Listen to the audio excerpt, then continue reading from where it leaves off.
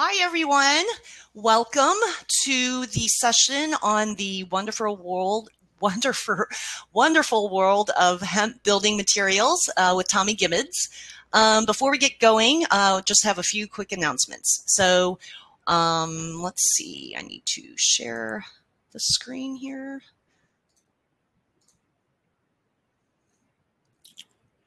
All right, so I hope my screen shared there. So couple of quick notes on if you're new to this platform. To increase your viewing area, you can click the green arrow in the chat box to close that box, and then to increase the particular image on the full screen, to get it to full screen, you can click the little 4-arrow button at the top right of the image, and that will make that image go full screen. So as you go through, as we go into the slide presentation, you might want to do that. So on behalf of the Northwest Eco Building Guild, we acknowledge that we're all on the traditional land of the first people of this region. We honor with gratitude the land itself and thank the tribal people who have been faithful stewards of the land, water, and ancient history of life here. Many of us are attending this summit from other parts of the region. So if you don't currently know whose traditional land you work and live on, we encourage you to find out. We've included a link here to help you with that. So thanks for taking this moment with us. We are here today because of our interest in green building. The Guild has an unofficial, most of you have heard this if you've been around the Guild for a while, we have an unofficial motto, pushing the envelope. And on a literal level, we're often talking about that, you know, the physical envelope of a building. But one of the most impactful envelopes we can push is about people, equity, social justice, climate justice. So as you attend the various sessions over the next, this week and next week, we invite you to keep this aspect of sustainability in mind. And we invite you to be a part of the Guild's journey in helping to bring light to this area of the work that's so critical to building our brighter future for that 7th generation. So we are using the Remo platform. It's a relatively new one, but we have volunteers here from the planning committee that are available to help. But it allows you to move around the space. So the image that you're seeing right here is the floor plan. So let me just orient you a little bit, a few housekeeping notes if you're new to this. First, kind of look to the corners. And let's see, in the top upper left of your screen, you'll see a yellow circle. And that area, there's a tips and tricks box. It's like a toolbox that kind of gives you some tricks to moving around. There's also a how-to video that might be helpful if you need sort of an intro. Also in the upper left corner, we've highlighted with a purple circle those 3 lines. If you click there, you can help to troubleshoot some mic or camera issues. So you might need to select your mic or camera from that. There's a drop down there. Also in the lower right corner, so if you need help from us, like physical face-to-face help, go to that help desk and somebody might be able to help you there. And then if you're really having trouble and we need deeper troubleshooting, the lower left corner, there's a help, the need help button there, and that'll get you to even deeper technical troubleshooting. So, all right. And then you can see, we've highlighted here the attendees. You can see where people are on the floor plan. And if you're needing help from someone, any of the people with this little a yellow star, those are people who are sort of hosts and they can help you. All right, so with that, now I want to thank our sponsors, without whose support none of this would be possible.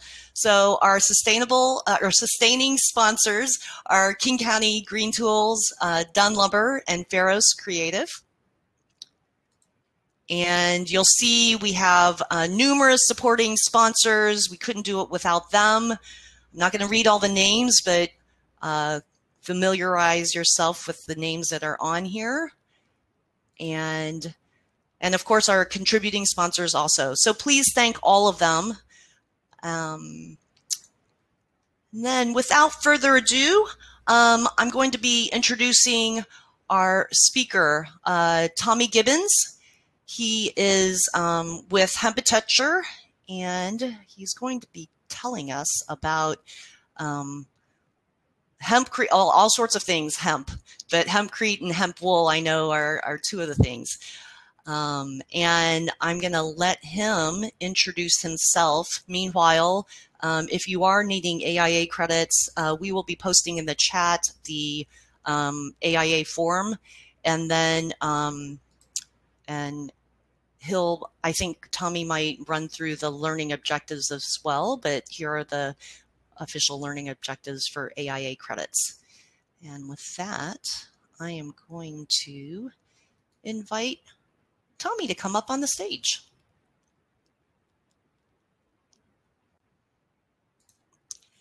And Tommy, go ahead and introduce yourself, and I'm gonna step off. Okay, thanks, Grace. Thanks for that introduction. I'm going to go ahead and share my presentation so you guys can all see this on your screen. Here we go.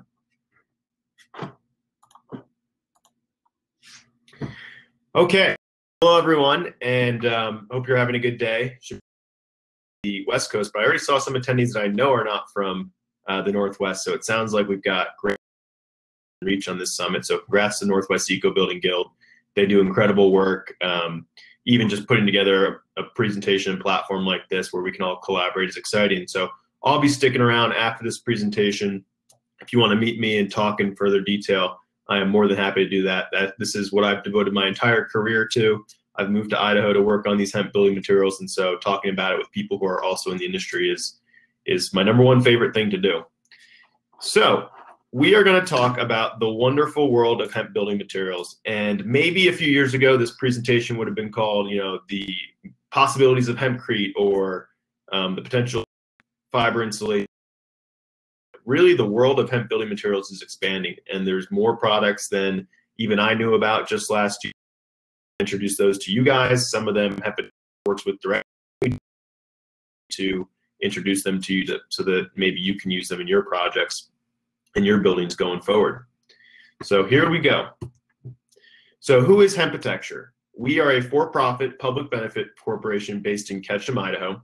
We've been here for now, and we manufacture and distribute hemp-based building materials. In addition to reselling materials for projects all across the United States and Canada, we also train and consult industry professionals. We have contractor training in Idaho where we invite people to come work with us, use our materials, learn our techniques, and then finally we offer on-site installation. How would we know how to talk about these materials or recommend these materials if we didn't use them in buildings ourselves, and even buildings that we inhabit? In fact, I actually use that same installation that you see in the back there on my own dwelling. So we have to practice what we preach, and I hate this term for our industry, but we have to get high on our own supply and use the materials to make sure that they are vetted for industry adoption. So who am I? My name is Tommy Gibbons. I'm the co-founder of Hempitecture. I work with Maddie Mead. I've been the Chief Operations Officer since 2008. And that basically includes everything from installing hemp wool, as you can see me doing in that picture there, to packing up boxes of samples, to hopping in a straight truck and delivering insulation to someone, to invoicing. I mean, it's a small operation that we run, but we've had incredible impact on the hemp building industry in the United States over these past few years, and very proud to have done so. If you see that picture on the right, that's my business partner and me in a tiny home in Bellingham, Washington, alongside the project we were building at the time, which was the Highland Hemp House. And we lived in that tiny home together for 6 months and woke up every day and walked outside and started adding hempcrete to the house. So we truly believe and breathe what we're preaching here, and that tiny house itself was made out of hempcrete, and it was great to live in for the entire summer. I'd also want to add, I don't have a building background. My business partner, Maddie, he spent 5 years building high-end residential out in the Sun Valley, kind of learned soup to nuts, framing to finish carpentry. Whereas myself, I come from a background of startups, new products, and operations. So I've taken that background, merged it with my business partners, building experience, and hatched Hemptecture into the company that is today with the information that we have to share with you. So here is our problem, and I doubt this is going to be controversial or surprise to someone who's familiar with the Northwest Eco Building Guild, but unfortunately it's a pretty novel to a lot of the construction industry that's stuck using conventional materials. So building materials have been chosen and decided upon without any regard for human health or the environmental impact.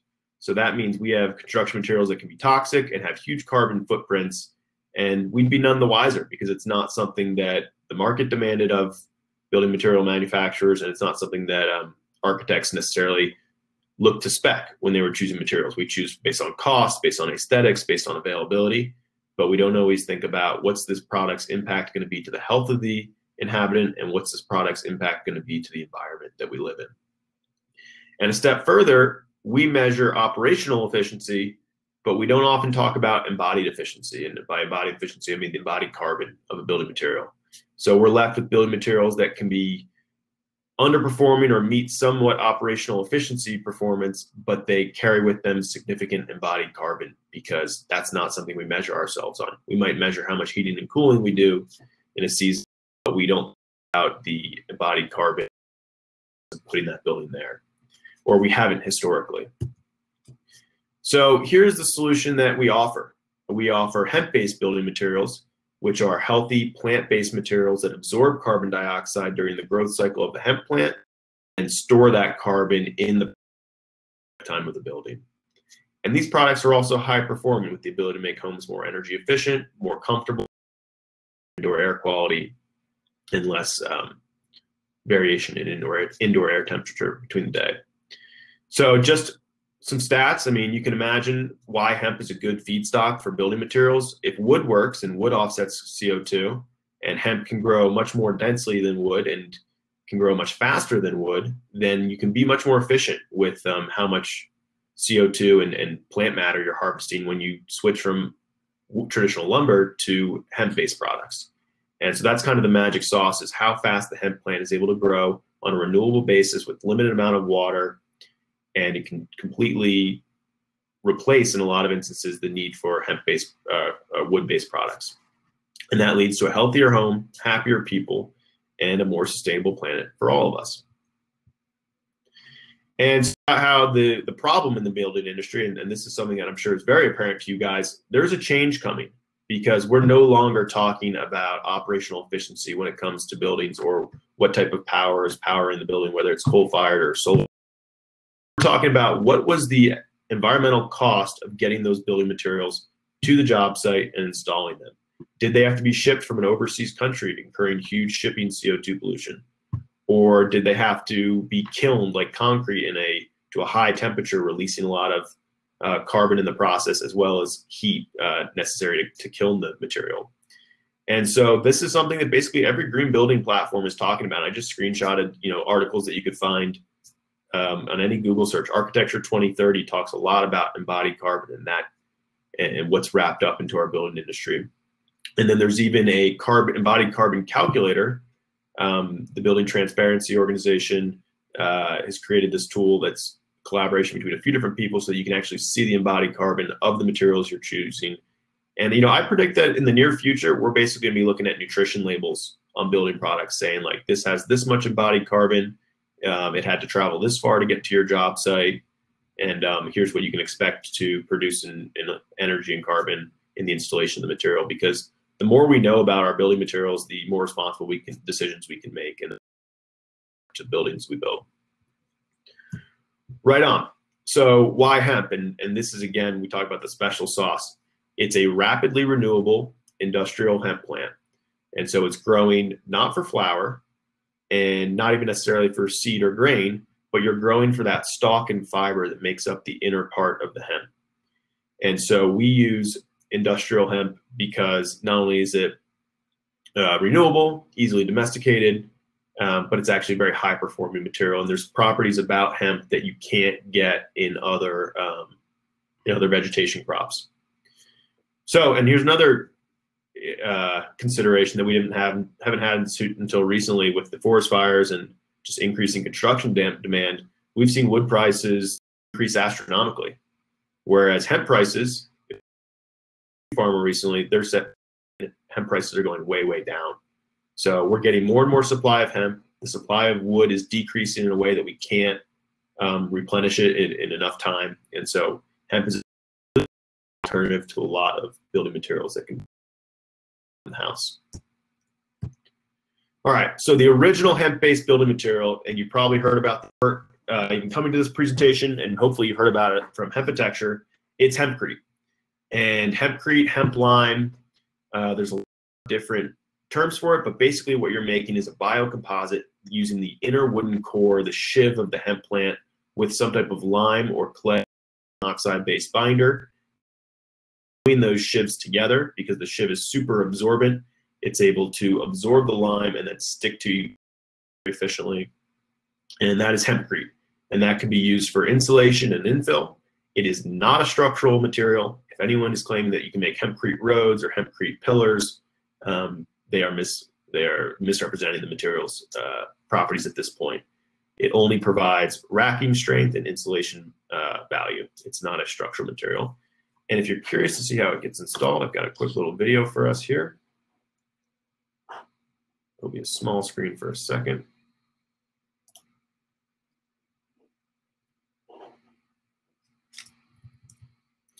So I'll walk us through. This was the Highland Hemp House in Bellingham, Washington, about as northwest as you can get. It was actually a slam participant in 2018. That's simply before plaster. The finished house still had plaster on it. That's me adding the water.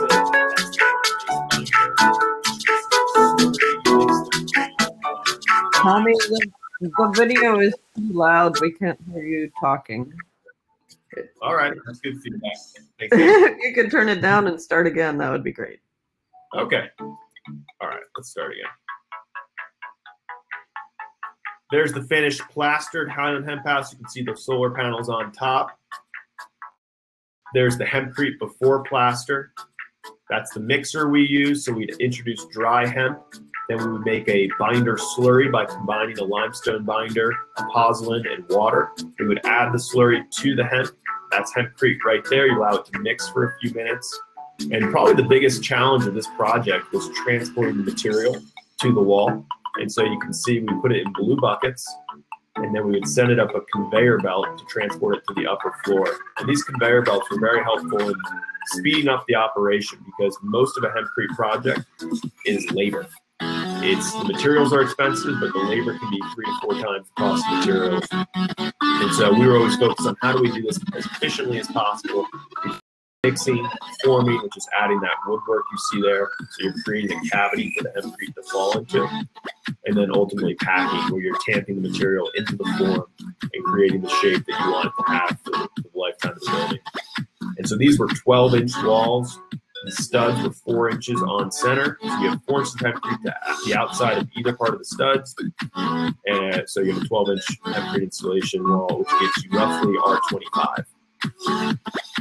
And there's a beautiful sunset over the bay in Bellingham. And we definitely encourage you to go meet that. And that was the tiny house right next to it that I told you guys we were living in. Great.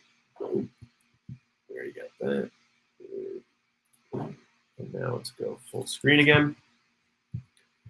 So hempcrete is a great material, but it's a little bit niche because it's not installed traditionally the way most installations are installed.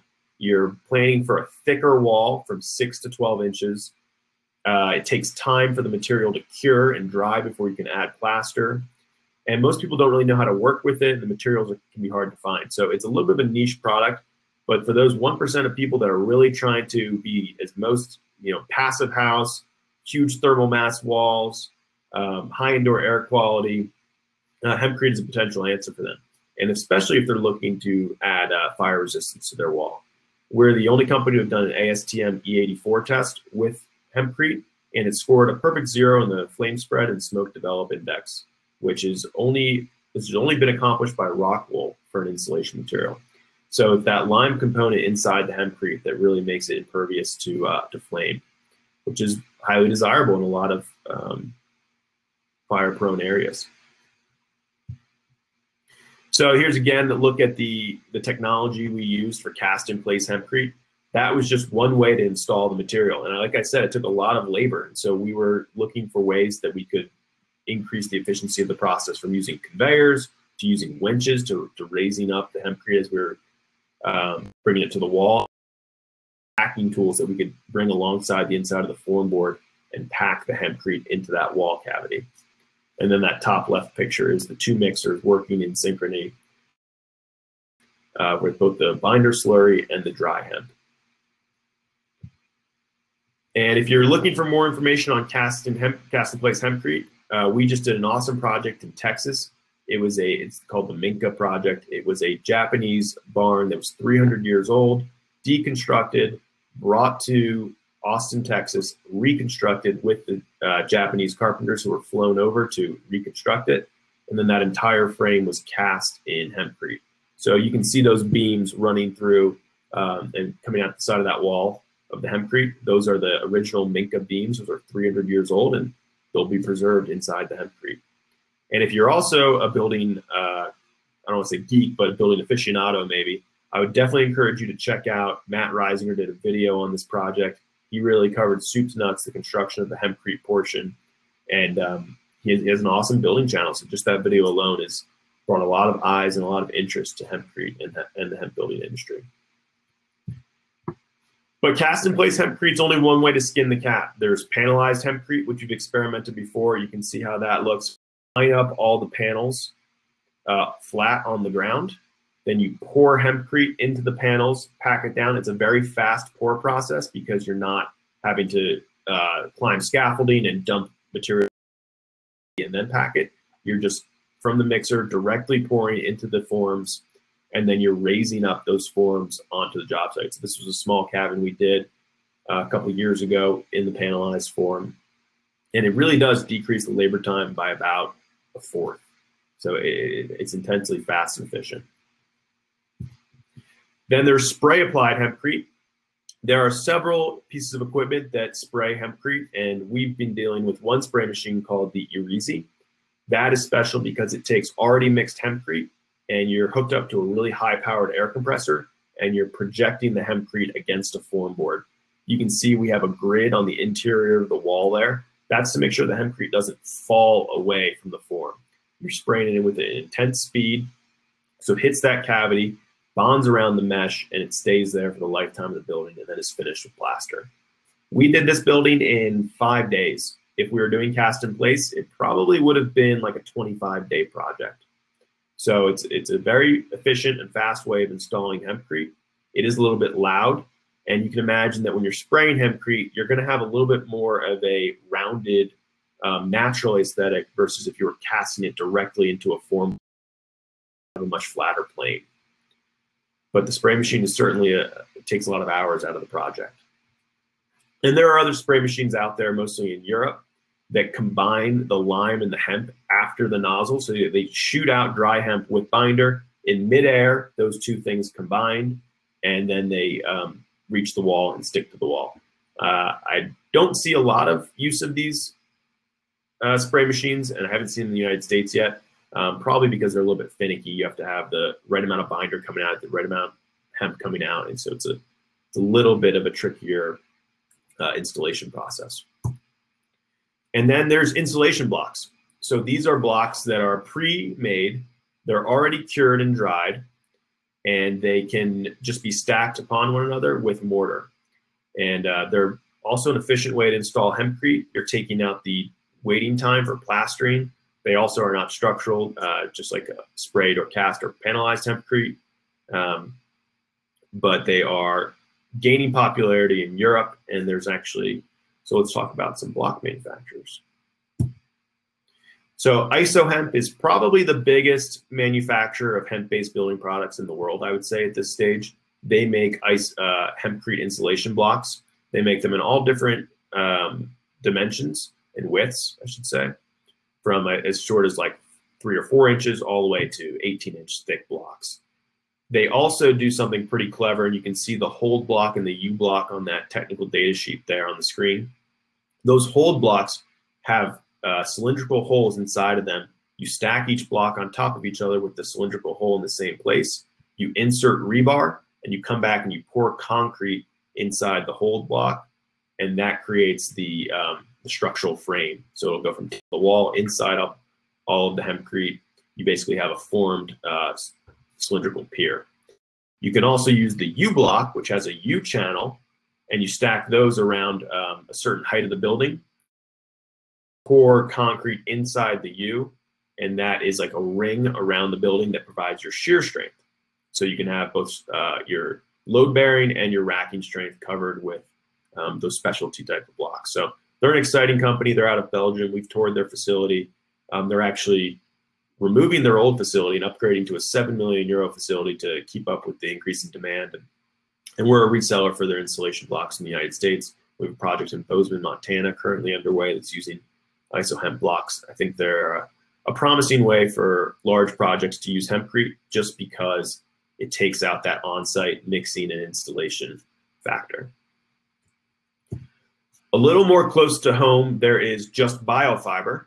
And Just Biofiber also makes hempcrete blocks. And I'm not familiar with the product. I haven't used it, but I think we'd be remiss to not acknowledge what they're doing. They've done some projects out in British Columbia.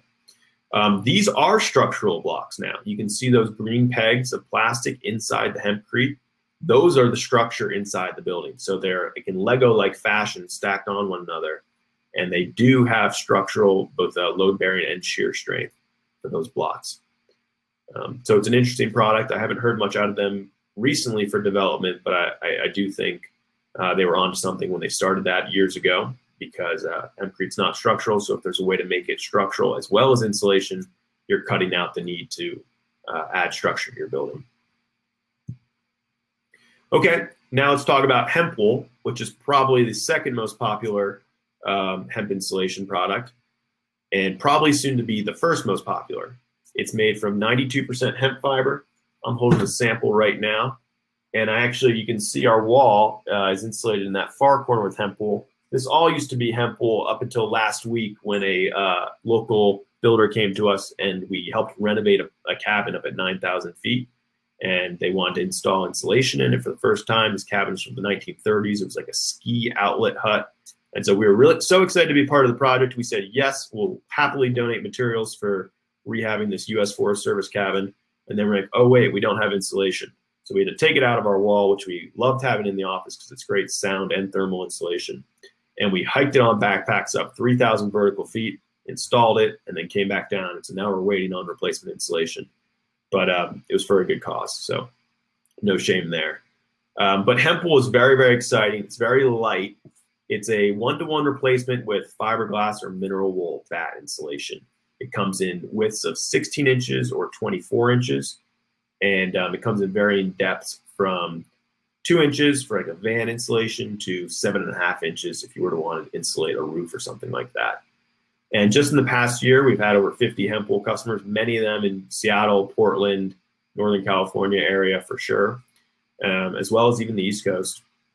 And we distribute from Salt Lake City, Utah, and we keep inventory in stock. So here's a project video of hemp wool in action. This was kind of our flagship project we did in January of this year, back before the world kind of turned upside down. But it's pretty beautiful, so I'm going to let you guys digest it. So this project took about 5 days. It's a fairly large house in Venice Beach, California. Informally, Olson Kundig was the architect of this project, so it was great to introduce an architecture firm with that standing to the material. They were extremely happy with the product. You'll notice we're not wearing gloves. It's completely non-abrasive, non-toxic. It's easy to work with, and you're just cutting it with a metal, fitting it into the cavity studs or a table saw like that. It doesn't take training to work with, really. Any general trade laborer or installation installer will know exactly what to do with it. And it certainly goes faster than installing a hempcrete project. And when you consider the insulation value per inch, it's actually a more efficient insulator than hempcrete. The one thing and one caveat I should mention with hempel is it does not have the fire resistance of hempcrete. Do you think you can you mute the video or turn the sound off? Sure. Great, thanks. Such a good track, though. I hate to stop playing that. But so that was the hempel in action, and it is, like I said, a little bit more of an insulating, higher R value per inch than you would get with hempcrete. But you are losing the fire resistance of hempcrete. Hempcrete with that lime binder really is impervious to flame, whereas hempel is just a raw natural fiber mixed with a little bit of polyester. It absolutely will ignite. So you want to be careful how your wall is assembled to make sure that there's fire resistance on at least one side of the wall. It is Class A fire rating, though. We will say that. So how does hempel compare to other insulation materials? Well, you guys are probably familiar with what's out there. There's things from spray foams or expanded polystyrene, cellulose and fiberglass and rock wool. And what hempel was really nice for is not only is it good for the environment, but it's good for the installer. So you're dealing with a natural product that's non-abrasive. So it's very easy to install, whether you're going to do the installation yourself or you're going to have it outsourced to a builder. And of course, it actually embodies carbon, which not many materials can say they do that. Cellulose, coming from recycled paper, has embodied carbon, but most products like rock wool is an extremely carbon-intensive product to make. If you don't believe me, just ask the plant in West Virginia that's getting built right now. I did a hempcrete project in Harpers Ferry, West Virginia in June, and I toured around the town, and they had a rock wool plant going in only the town over, and every single person's lawn had "Say No to Rock Wool" signs on it, like it was an election, and they had www.toxicrockwool.com, and so I went to that website, and it's the entire community has gotten together trying to oppose this rock wool plant, because when they're smelting that basalt fiber to make the rock wool, it's emitting gases it's next to a school. It's a whole problem. But so you need to look at, and that's the funny thing, because rock wool is a great product. It's got great fire resistance. It's an insulation material, and so it's often marketed as a green material. But when you look at the production of that product, it really is anything but green. And the same thing can be said for the spray foam and polystyrene products. So here's some specs and technical data. We advertise the hempel as $1.25 per square foot for R13. That's roughly 15% more expensive than rock wool. There is shipping on top of that from Salt Lake City. And $1.75 for R20 5.5 inch. So that's basically right on building code. R20 is typically what's asked for 2x6 construction. If you're in Seattle, it's R21, which is a little bit frustrating, but maybe you have R1 in your wall assembly somewhere else to meet that threshold. And that is actually the exact same insulation values as fiberglass. So any project that was about to be installed with fiberglass can be switched to hempel just like that without really changing the insulation value. And that's happened to us. We've had customers that were just about to insulate with fiberglass or rock wool or sheep's wool even, and then they find out about hempel and we sub our product in and they leave happy. Just some of the ASTM testing that you can see there. The thermal resistance at ASTM C518, that's R3.69 per inch, so roughly R3.7 per inch. It's a highly permeable insulation. It's incredible at wicking moisture. The fiber of the hemp plant is responsible for transporting water up and down the stalk, and so that explains why it's really good at taking vapor or moisture and kind of diffusing it through the panel. And so you'll never get a soppy piece of insulation, and you won't risk any mold. You won't have any pests or rodents or insects inside the wall. Moths is a big problem for Havelock insulation or sheep's wool insulation. That's not a problem for hemp insulation. So it really does everything you'd want an insulation material to do. And you'll also see it's Class A fire resistance from the ASTM E84, but it is not a 0, it's a 20. So you do get some flame spread and some smoke development from igniting it, but it still makes that Class A rating. And these panels, I pull it out of the wall. They're 4 feet long, And they come in 15.25 inch width or 23.25 inch width, and that's designed to be pressure fit inside your stud cavity.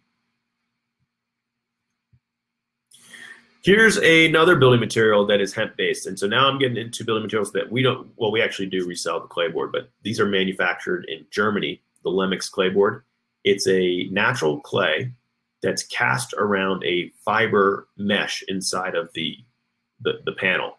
And so these are drywall replacements. So one thing that you're thinking of when you want to do green construction, I mean, drywall, not only is it very susceptible to mold because of the paper facing on the drywall, but it is a high embodied carbon product because it's basically casting cement and gypsum in between two sheets of paper. And that's not going to lead to a low embodied carbon footprint for the house. This is clay that did not have to be kilned, naturally occurring clay bonded around a natural plant fiber, giving it that tensile strength. And it's a very nice vapor open product.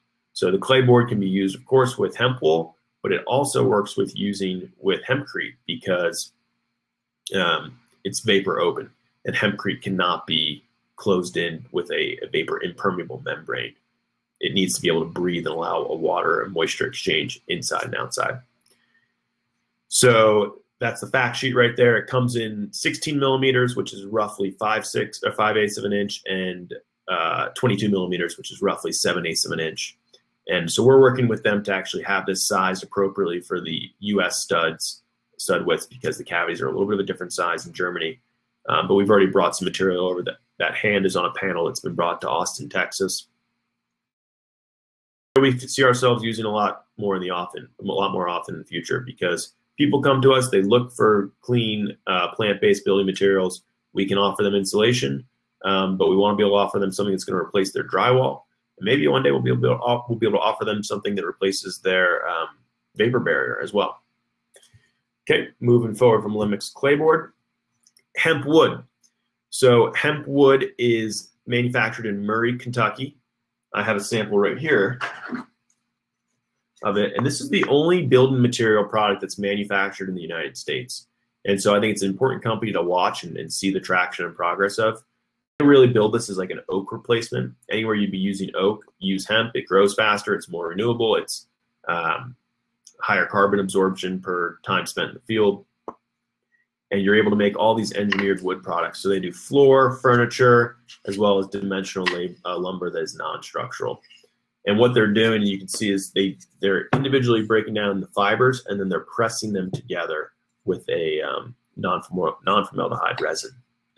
So a very interesting company. They're the only U.S. manufacturer. They're using American hemp, which is a little bit rare at this stage. A lot of builders, including ourselves, are dependent on Canadian or overseas European hemp as processes are coming online slowly but surely.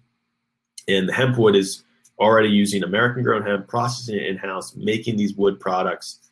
And they do some really interesting things, from getting a whole floor or tabletop counter made out of hemp wood to even just like a furniture frame. So it's a pretty interesting material, and I think they'll expand from there. They're kind of following the bamboo flooring model. And founder today, and he's talking about how getting lead points for using the hemp wood in all these different building projects. So I do think it's a green building material to keep an eye on. Here's Canagrove, a little bit of a similar product to hemp wood, also made with U.S. hemp. They're calling it Canaboard, hemp board. This is made by a company based in Los Angeles. It's basically like an MDF, medium density fiberboard replacement. So not structural, but if you're doing cabinets or shelves or something like that, it's a totally viable option. And again, you're just replacing those wood fiber pieces with hemp fiber pieces. So this is the Hemp Building Summit, and I have to put this on your guys' radar because if you are interested in learning more about hemp building, this is going to be the place to come, because we're going to have to. Last year we did an in-person event in Ketchum, Idaho. 300 people turned out for the first event of its kind. The flights from Boise and Salt Lake City were filled with people who just couldn't get enough talking about hemp and hemp building materials. And the attendees included growers, processors, architects, construction workers, designers. It was really everyone coming together for the first time and realizing that this is an industry in the United States that is gaining steam and gaining attention. because it's the building product that people are kind of waiting for. They're waiting for those carbon negative, renewable products, and maybe something that demands less wood, given how much strain there is in the wood market right now. So that'll be on the 24th. It's a virtual platform. We're going to be touring different international manufacturing facilities. I mentioned IsoHemp. There'll be a tour of IsoHemp inside that summit. We'll be touring houses in Ukraine, projects from all over the United States, as well as talking to builders based in US and in France. It's going to be a real soup to nuts. So if you have zero experience in hemp building, or you feel like you're a hemp building aficionado, it's worth turning out for, because there's going to be networking inside the program, a DIY, get your hands on hempcrete, build it yourself portion. So if you liked what you were hearing today at any point, then I totally encourage you to continue at the Hemp Building Summit, because that'll be an even deeper dive into a lot of the companies and products I've mentioned. Hempwood is a presenting sponsor for the summit, so it's everyone in the industry coming together and checking in, and kind of a screenshot of where we are, because we know that in years to come we'll have a high trajectory moving forward from here. And then I should also say the United States Hemp Building Association. So this is a 501c6 trade association that's created by the builders, the growers, the processors coming together and being on the same team, so that we can promote this industry in the United States and make it at least somewhat of what our European predecessors and Australian predecessors have been able to accomplish. So if you are interested in networking, meeting group builders in your area, potentially finding a hemp supplier or processor, I encourage you to have a corporate or individual membership with the USHBA. It's a very young organization, but just over the first year, they've gained over 200 members, and a lot of people have looked to them to provide leadership going forward in this industry. All right, so that is going to be it from me. I know I just brain dumped a lot of products and information, and so I will absolutely open it up for questions and stay for as long as there are questions. But if you're interested in keeping tabs on what we do on this industry, we really try and do our best to not only service customers and build projects, but also be industry leaders and thought leaders for the hemp building space. So if you're on our email list, you'll get information from us and updates about the new products we have offering and the new projects that we are completing. I'd absolutely encourage you to come to contractor training if you're a builder and you think that you want to start offering hempcrete installation or hemp wool installation. Come to our contractor training. We have one spot available in November, one spot available in December, and that's a great place to kind of get your hands dirty, gain confidence with the material. We'll cover everything from the technical specifics of working with hempcrete to framing and window details to estimating your labor and material costs for a project, and give you basically all the resources you need to confidently offer this as part of your building practice. Again, attend the HBSV. You can do that from the comfort of your own home. Saturday the 24th. The tickets are on sale now. We're no longer selling the DIY block kits. We just finished shipping all those out yesterday, and so we are not accepting any more orders for those. You can feel free to reach me over email or text. Phone calls are not good. I don't answer many phone calls. Those go right to voicemail if there's any space in my voicemail. But feel free to text me, 973-943-9239. I'm happy to talk about this and get information out there and make sure that I'm a resource for the people who want to learn more about this, because there's a lot of information about hemp building materials out there.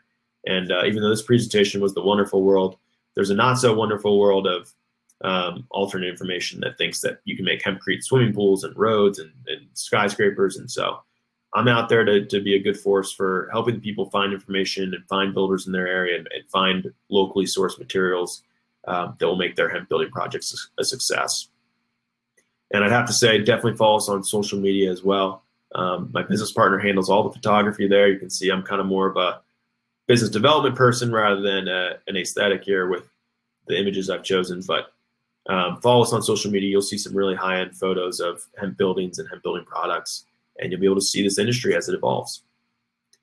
So Grace, that's all I've got here. I haven't had a chance to check the chat, see if questions have come in, but I will pause there and wait to hear. Yeah, thank you so much, Tommy. We have a bunch of questions. So I will just say them. Since this is being recorded, we want to make sure we say the questions. So attendees, you can vote up questions, just so you know. So that way I will address, if we do run out of time, I'll address the questions that have the most votes. Let's see, Tom Balderston had a question. What if part of the wall is below grade? Could it be hempcrete with full and proper drainage, plus drainage mat, plus drain rot? Question mark. Mm-hmm. Yeah, so you do not want to expose hempcrete to persistent moisture. So even if it is above grade, you need to have some type of weatherproofing, whether it's plaster or a rain screen or something like that. Below grade is a difficult place for hempcrete to live because you're risking moisture coming from the earth as well as from the basement, so capillary moisture. So whenever we're installing hempcrete, we want a capillary break for the hempcrete to fall on. Usually that comes in the form of like a vapor barrier, or like Vicor. And if you were on the outside below grade, I almost think it'd be impossible to keep the moisture from the earth reaching that hempcrete. And any type of persistent moisture that's not able to be breathed out or expelled eventually leads to the degradation of the lime. You know, this is calcium carbonate. If you imagine you were walking into a cave and you saw the stalagmites hanging down from the ceiling, that's just water eroding limestone, which it will naturally do over time. So below grade is a difficult place. If you had some type of vapor impermeable barrier, a little bit of a gap, so that, and then you were still below, so your grade is here, you're sinking down, you're cutting out, your hempcrete installation is here with a small vented gap, and you're protected from direct moisture exposure, and you're just using it as an insulation, that's fine, as long as you protect it from that repeated moisture exposure. Okay, great. Let's see, the next question. I think this is anonymous. How would hempcrete behave in a renovation that requires cutting into the building envelope? That's a good question. The Highland Hemp House in Bellingham was a renovation, retrofit, and actually hempcrete was designed originally to be a renovation material. In France, when they were adding insulation to old masonry buildings, they would tack on 4 or 5 or 6 inches of hempcrete to increase the insulation value. One thing you need to know is if you've got wires and MAP inside the wall, you need to be aware of the corrosion power of lime. So everything that's inside of the wall that we're casting hempcrete around is either coated in zinc oxide paint, or it's in Smurf tube to resist corrosion from that lime. So if you were just if you opened up the wall cavity, threw in hempcrete, and there was just a lot of plastic filament wires, you may risk the corrosion of those wires. You would need some type of tube to protect them from. But otherwise, you can absolutely open up a wall and install, to make sure you are not then closing off the vapor permeability of that wall, because you're sticking a wet hempcrete in there, and then with drywall, that moisture's got nowhere to go. And you just kept the moisture in the hempcrete, and eventually it could fade. All right, great. Let's see. Next question. You might have already answered this, but I'll just in case somebody else wants to know this. How long does hempcrete take to cure? That's a good question, and it depends on your binder formula. And I didn't talk too much about binder specifics because it's the same principle accomplished with different products.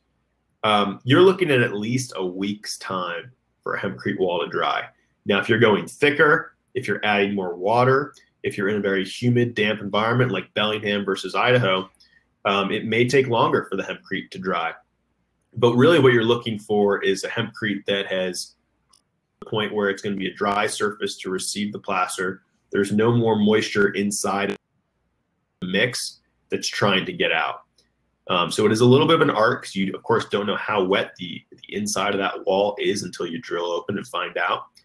But at least a week, and sometimes as much as a month for cure time before returning for plaster.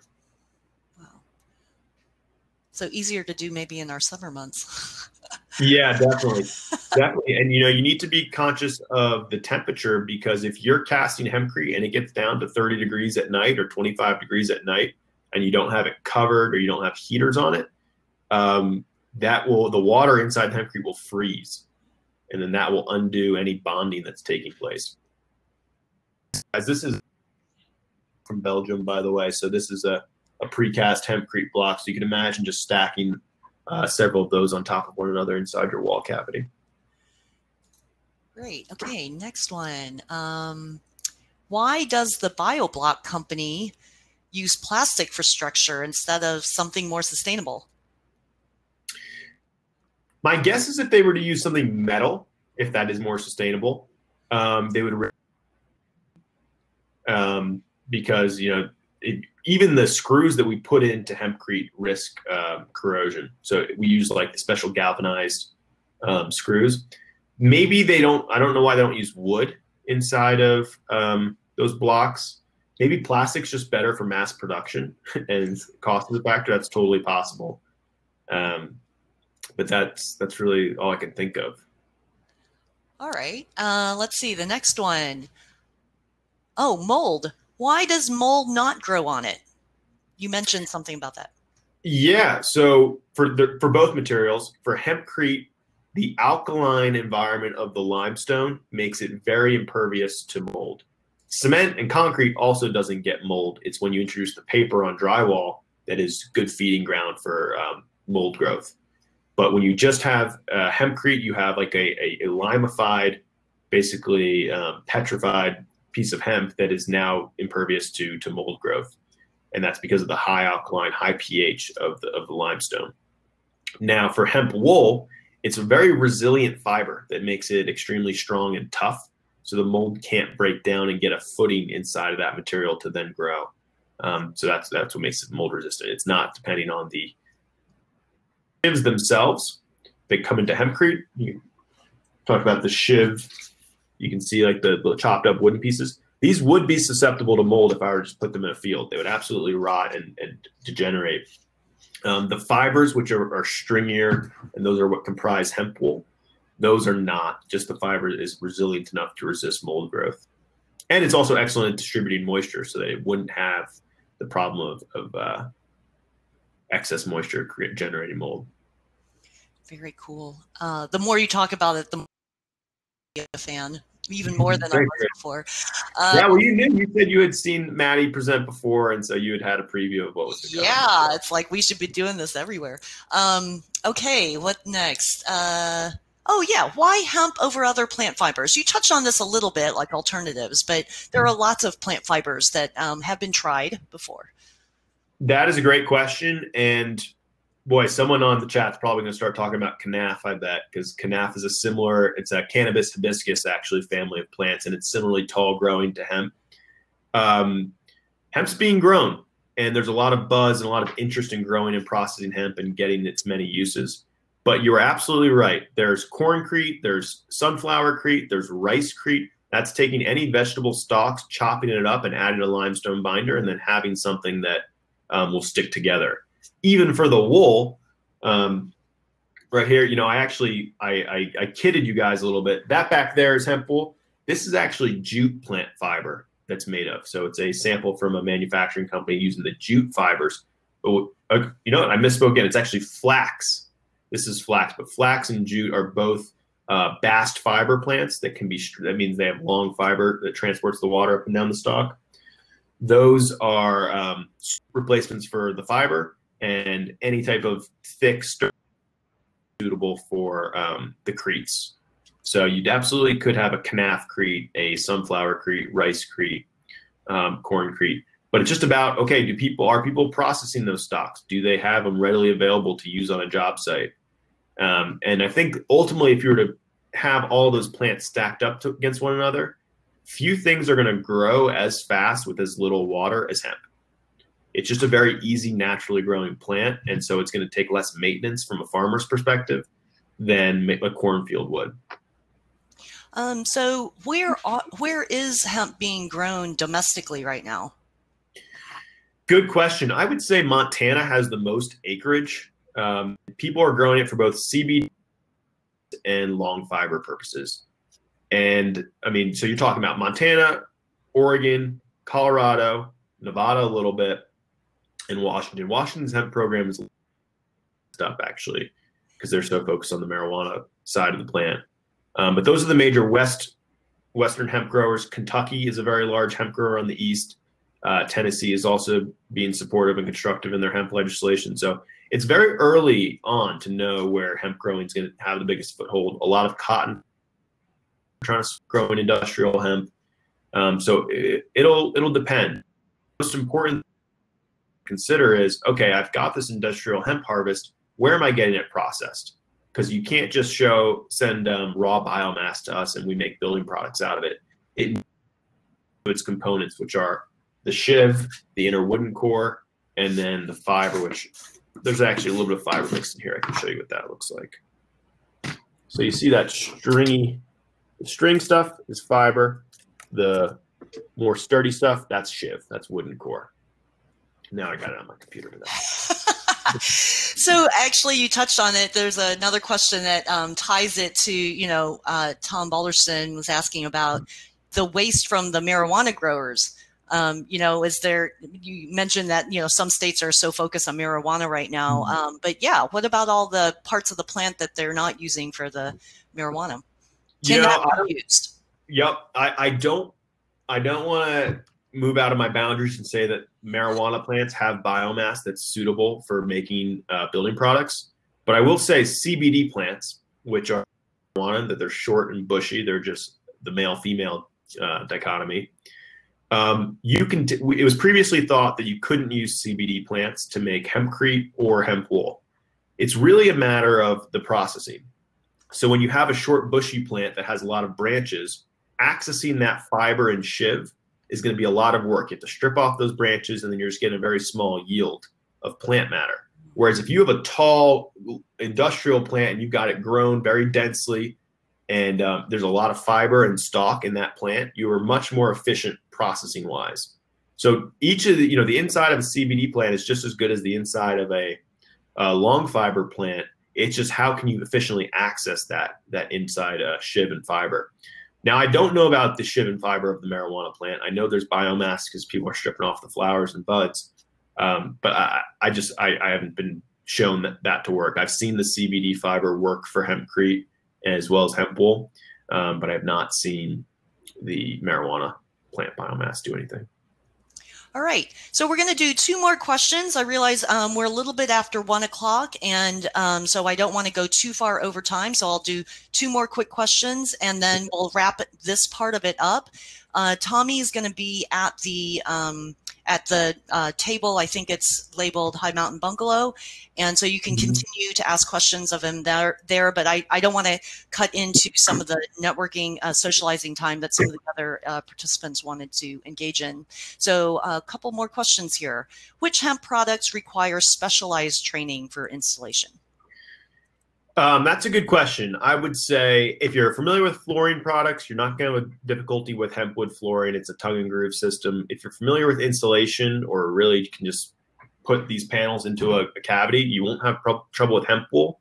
Hempcrete is a little bit of a craft. You need to know when it looks like it's properly mixed. You need to know when it looks like it's properly cured. If you're plastering, that's a little bit of an art in its own. So I would say hempcrete is the one that takes the most training, which is kind of why when we bring people out to Idaho for contractor training, we spend most of our time talking about hempcrete and visiting hempcrete projects. We've taught workers in an afternoon how to use hemp wool, and they've successfully installed it. But hempcrete just takes a little bit of experience with the material. All right. And then last question. This is from Martha Rose. She wants to know about the cost. The Shotcrete version seems the most intriguing. What's the estimated cost? Good question. So we cost hempcrete by the cubic foot. A lot of people, they say, I'm building a 2,000 square foot house home. How much is it going to cost for hempcrete? And the answer is, what does your building envelope look like? What depth of wall do you want? And what is the square footage of your walls? Because then we know the volume of hempcrete we need to provide. Typically, hempcrete install is between $22 and $26 per cubic foot. You're going to get lower, and that's with the labor, with the ship. Those are just data points that we've seen on our own projects. But if you're skewing towards a sprayed or panelized system, your labor cost is going to be less. You'll be more towards the $22 end of that range. Whereas if you're cast in place and you're going to be on site for 3 weeks, you're going to be paying a lot of labor and potentially as high as $30 per cubic foot. All right.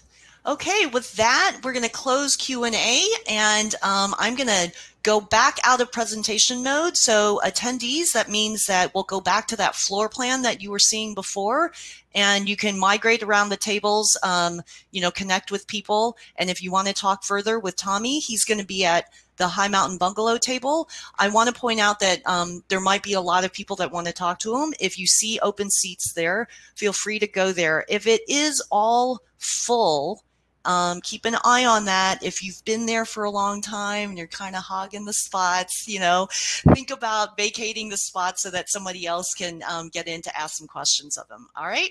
So thank you, Tommy. Thanks everyone for being part of the session, and see you on the floor. So glad the internet held up. Yes, I know. I was so worried about that. All right. Yeah, the office internet was down right before we started. Okay, I'll be headed out.